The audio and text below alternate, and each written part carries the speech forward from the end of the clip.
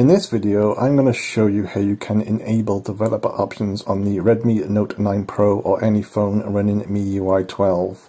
To do this, swipe down from the top of the screen with your finger, then click on the little gear icon in the top right hand corner. Then from there, click on About Phone. And then what you want to do is tap the MIUI version 7 times, so just tap it 7 times.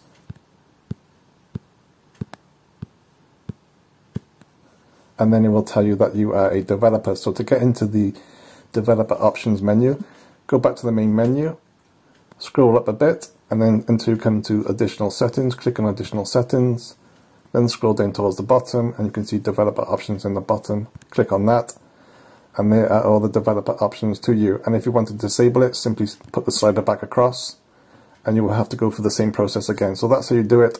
Thanks for watching.